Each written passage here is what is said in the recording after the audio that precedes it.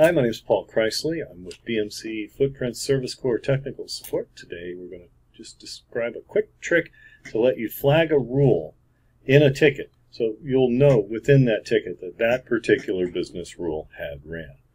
The method to do this is you open up the record definition, create a field. It's just can be a simple text field, but the important part is that it's journaled. And it doesn't need to be on the form. It's certainly optional. You can add it to the form if you wish, but there's no reason if you don't need to.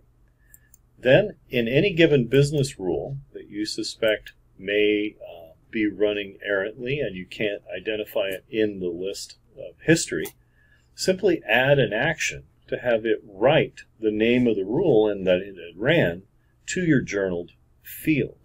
That way, when you open up a record, and here's one that I had opened earlier, and you go to the history on it, you'll notice that when this business rule ran, that it leaves a tag in the history that our rule had ran. Hopefully this helps you guys. Take care and have a great day.